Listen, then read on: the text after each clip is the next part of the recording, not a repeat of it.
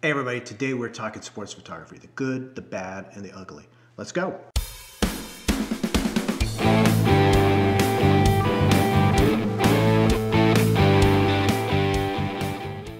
Alright folks, stick with me to the end of this video and I will show you 8 characteristics that sports editors generally look for in good sports photos. At the same time, I'll also show you some bad or ugly examples, all from my own galleries. Because frankly, when I was starting out, I wasn't so good. Alright, let's get started. As I said before, I'm using my own photos for these illustrations, not because I think they're all that. In fact, there's photographers out there who just do stuff that blows me away. However, I own the photos, so I can say good or bad things about them. And as I go through this, even with the photos that I consider, illustrate those good characteristics, I'm going to point out some of the flaws because not every photo is perfect. And there's things I wish I had done a little bit differently or edited a little bit differently. So with that, let's get going. Let's start with the good. There are generally 8 characteristics that we look for in good sports photos. Now, you're not going to be able to find all 8 in a single photo. That would be pretty hard to do, quite frankly. But the more you have in there, the better. All right, guys, let's talk about peak of action. And what I mean by peak of action is the photograph captures whatever is going on at that point in time at the highest level you can imagine, where everything is coming together to illustrate whatever the activity was at that time. In this first photo, we've got boys who are playing flag football. Both of these guys are going out for the pass, and they're both leaping for it. You can see the ball right here. It's hard to imagine a photo that shows the action more than this one right here. So peak of action. So in this next photo, okay, so it's not quite as dynamic as the previous one was. But if the focus of my photos is this lineman right here, peak of action is they've hiked the ball. He's about to go toe-to-toe with this defender right here, and he's got his eyes locked on him, so you know exactly what's going to happen. We could take it a little bit farther. It could, be engaging with him physically, but the fact that you could see him so clearly here, you know exactly what's going on right there. Again, peak of action. Next thing I want to talk about is the face visible? As you can see in this photo, the face is clearly visible. The bonus is you can really see his eyes. The only thing that would take this photo just maybe to the next level is if the player was looking in the general direction of the camera. That really adds to the enhancement. But if you're selling these photos to parents, to players, which I was in this case, I mean, just the fact that you could see his face so clearly in this photo, those people are going to want to buy those photos. And in fact, this photo did sell. The other thing I would point out in this photo is peak of action. He was just about to catch this ball. Maybe one frame later, it was already in his chest. But you know clearly what's going on here, and it shows the action at its culmination point. Next thing I want to talk about is ball in the frame. If you're photographing a sport that involves a ball, a puck, some other device that people use, throw around, it's essential, well, it's preferred that device be in the photo. So as you see in this case, we got the ball. In the previous photo, you also had the balls in the photo, except for that picture of the lineman. But obviously, you know what's going on here. If this ball wasn't here, it would just be guys falling on top of each other. But you instantly could see what's going on, and they're fighting for this ball, basically. Nice expression on the face here from him basically getting tackled. You can also see the expression on this guy's face here. If I were to critique this photo, I kind of wish these legs weren't cut off and this arm wasn't cut off on the side. But because of just what's going on right here and that look on his face, I think it kind of makes the photo. Another example, ball in the frame right here. Here's the ball. If this photo was cut off about right here, this photo, it just wouldn't be the same. You see the exertion on his face, which is great, and that's what you want. Again, going back to faces visible, peak of action, it's all there. But if that ball wasn't there, it just wouldn't be the same photo, and I wouldn't even use it. Now I want to talk about cropped for impact. So you're seeing the final photo that's already been edited. So good things about this photo. You can see the face, you can see the activity, it's peak of action. Now let me show you the unedited version. So this is the original photo. You can see all this extra space around them. This adds 0 to this particular photo. This is where the photo is, right here. This is what you want to crop down to. Crop for impact. Now, the problem is with these types of photos is shot at night, high ISOs, is the more you crop them, the more degradation you get in the photo. You're cutting out all those pixels.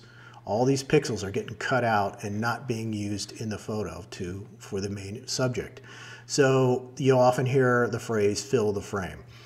It applies totally in sports, and in this case, it could have been bad. However, the camera I had is pretty darn good, and I was able to clean this up and make it not so bad. I'm going to show you an example later on in this video where cropping down this far did not go well. It was on a camera that wasn't as good at night, and the pixels are just horrible, but I'll show that to you later. The next thing I want to talk about is multiple players in the photo. So, okay, peak of action, but he's interacting with another player. And I know you've seen this in previous photos. This photo illustrates the combat, the battle, the fight for this particular ball as they're going for a rebound. So interaction with other players. Again, you saw that in some of my previous photos, and you'll see it in ones that follow from here. But if you can get multiple players from different teams battling for the ball, it really adds to the scene and the peak of action. Now, let me talk about what's not so good about this photo. Look at this background, it's so busy. And then there's, I was in a gym. The background was lit as well as the court, and it was shot wide open, so this is about the best you could do. However, we try to avoid such a cluttered background. And I'll talk about that a little bit later. The cool thing about shooting a field at night is you generally have very dark backgrounds, which make them look far cleaner. The other technique to get these nice, soft backgrounds is to shoot as wide open as possible. Newer photographers, they might want to stop down their apertures to get more depth of field. The problem is then all this background becomes far more in focus and more distracting. This is so, nice, clean background. In fact, it's so clean that you can see, hopefully you can see this on YouTube, you can actually see the particles from the turf coming off their bodies as they're flying through the air. Some other factors here. You see the face, there's the ball, it's peak of action, and it's cropped for impact. The original photo had a bunch of stuff here on the outside, and there's multiple players interacting with each other. Another photo to illustrate clean background. So in this particular activity, this is a flag football game. They were playing at a school, in a schoolyard, and in the background here is the school. This is shot with a 300-2.8 wide open. Again, shot wide open because I wanted to make this background as soft as I possibly could and make these guys right here stand out from the background. For the most part, it was successful. Yeah, you could see this person back here walking along, but it is pretty soft. I couldn't get it much softer than it is right now. While we're at it, peak of action. I'm not sure how much more you could take it from there. There's a ball, there's faces, there's interaction with multiple players. So this photo generally hits all the marks you're normally looking for in a sports photo. Next thing I want to talk about is showing emotion. Now this one kind of breaks the rules that I already talked about to a certain extent. So in this particular case, this is a lineman, and he is celebrating that his team just scored a touchdown. Now positives, clean background. There's a little bit of not so much a noise. It's been cleaned up for the most part, but it is kind of a bit hazy in the background, but not horrible. There's no ball in it. There's not a lot of interaction with other players, although there are other players. But what you do get is you get his face, you get the emotions, and if you're selling photos, this is a great item for that particular person or his parents to buy. So showing emotion. Another jubilation or emotion photo. This guy's got a nice bright look on his face, real happy, big smile. I remember this particular event as a freshman football game.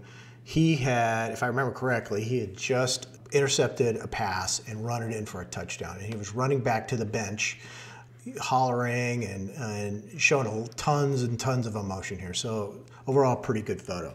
Now, if I could change anything about this photo, I wish this other player wasn't here, or maybe moved off to the side a little bit, because he's kind of distracting from the overall view. Background's pretty clean, it's about as clean as you're gonna get. Another 300-2.8 photo. But as far as showing emotion, he definitely has it. Next item I want to talk about is telling a story. So in this photo, you're not going to see some of the things I talked about before. There's no ball. There's no interactions with other teams. But what it does have is emotion, tons of emotion here. If you know anything about football, you know if a team wins a huge game, in this case it was a state championship, they like to dump the water jug, the Gatorade jug, on top of the coach at the very end. Luckily, I was anticipating that and got into a decent position to catch it. And with that high frame rate on the camera I was using, I was just caught this wave of water flowing over him. The frame before this and the frame after that, not as good. If there's a downside to this particular photo, I was shooting into the sun. That couldn't be helped. I was where I was at the time. And so there's the sun rays coming through here. I was able to clean it up for the most part on his sweater. Couldn't really do it here without a lot of work, so I just decided to let it go. But as far as telling a story, if you know anything about football, this tells you the story. You know exactly what has happened here. Another example of telling a story. So it kind of looks like this guy is just getting tackled. He's at the end of the run. This guy is trying to tackle him. But you know what the story here is, because this other player back here is got his arms up in the air in the universal signal for a touchdown. So you know, looking at this photo immediately, this guy, who is a quarterback by the way, has just scored a touchdown.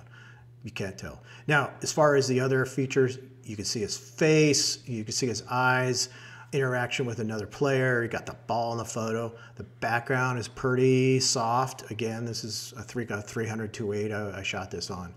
So you definitely know what's going on when you look at this photo. In this next segment, I'm going to talk about some of the problems you often see in sports photography from newer photographers who are just learning. But before I do that, in the comments below, tell me some of the problems you often deal with in sports photography and the things that you work on to make yourself better. And while you're at it, hit that subscribe, hit that like. And now you get to see some of my early work that I didn't do so well in, but I got better, and so will you.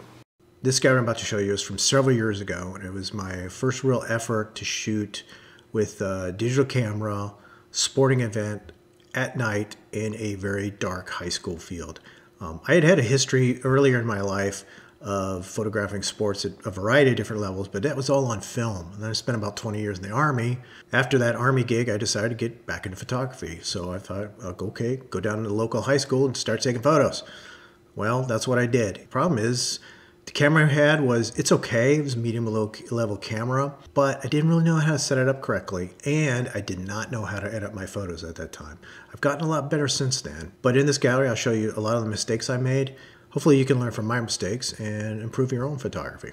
Hey guys, for this first photo, we could talk about a lot of things with this. You know, for example, problem with cropping for impact. But the thing I really want to hit on is focus. And if we key in on the main subject's face here, you can see it is not sharp. The lettering here, the Rydell is not sharp. And you don't want to have focuses like this. If you're trying to sell this photo to somebody, they're going to want to see this main subject's face nice and clear and sharp. And to do that, you have to magnify it to 100%. So go into whatever your editing software happens to be, magnify it to 100%, and you'll see what I mean. So staying on the subject of sharp eyes, this is another photo from that particular gallery. Again, lots of stuff out here that doesn't need to be there, can be cut out. We need a crop for impact. But besides that, talking again about eyes, look at this one. Hopefully you can see this. Eyes on this ball carrier are sharp. His face mask is sharp. The Rydell right here is sharp. The numbers on his uniform are sharp. This is a sharp photo. So this is generally a keeper. All we had to do was really just crop it down to this area right here, and you had a keeper photo. Now there's other issues with it. It's a little grainy. And at the time I took this, I didn't really know how to handle graininess very much. My camera did handle the noise itself, but it still got plenty of grain. So we'd have to clean that up. But of the group, this one's not horrible. I just needed to crop it a little bit better than it was. This photo has several problems with it, and I'm gonna show a couple different things. First of all, tilting horizon. You can see this horizon right here is tilting. You just don't want to do that. I've heard people try to make it out this is somehow artistic. It's not. Don't do that. The best way to judge whether or not a photo is level or not is, instead of looking at a horizon, you actually look at a vertical. See this vertical over here? You can see it's tilted off to the side. When you go in your editing software, actually use these verticals to create a good horizon. The reason being is sometimes horizons will throw you off. If it's receding into the background, it'll actually be at an angle. So, but with verticals, you don't have to worry about that. Okay, next I want to talk about noise and grain. So this picture itself is not horrible. It's got a horizon, a little bit of horizon issue. Should be cropped down to about right here. The problem when you do that is you get a lot of all this grain and noise, as we talked about before. Again, it's not necessarily noise. The software actually cleaned up the noise for me, but it left a lot of grain. As far as sharpness, actually it's not pretty bad. It's not too bad at all.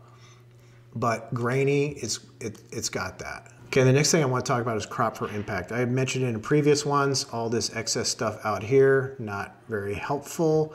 You want to crop it down, and here's an edited version. All that extraneous stuff is gone. And I actually cleaned up some of the colors and made them nicer looking. Cleaned up some of the grain, but some of it, unfortunately, is still there. I was able to sharpen up his face pretty well. So overall, it's an improved photo. I still wouldn't turn it into an editor just because of the grain factor. Okay, now I'm going to talk about cropping too much. You'd seen this photo earlier with the tilt. Now what I'm going to do is I'm going to edit it as best I can by cropping for impact, right? But let me show you what happens when you do that. So here's the edited version. So it's brightened up. It's generally, if you look at it from a distance, it's not so bad, right? It's pretty sharp in here, lots of peak of action. But when I bring it down to about 100%, even after it's been edited and run through a couple different software programs, just tons and tons and tons of grain out here. It's so pixelated in the person's face and in their body. What's happened is it's been cropped too much, and there just weren't enough pixels to work with. This is especially bad with high ISO, low or high ISO, high noise reduction type situations. And you crop down. There's so much degradation in the photo when you kind of do that. This happens during daytime photos, by the way, too, but it's not as bad because your ISO is like 100, 200, something like that. It's not nearly as bad, but in these dark, high ISO situations, if you crop too much, the photo just kind of falls apart, as you can see right in here. And it just doesn't work. So be mindful of that as you're taking your photos. Fill the frame. Hey guys, thanks for joining me today. I hope you learned something. Be sure you comment below about problems you're having with your own sports photography and areas you need to work on. And while you're here, hit the subscribe, hit the like, and check out a couple of the other videos. I'll see you next time.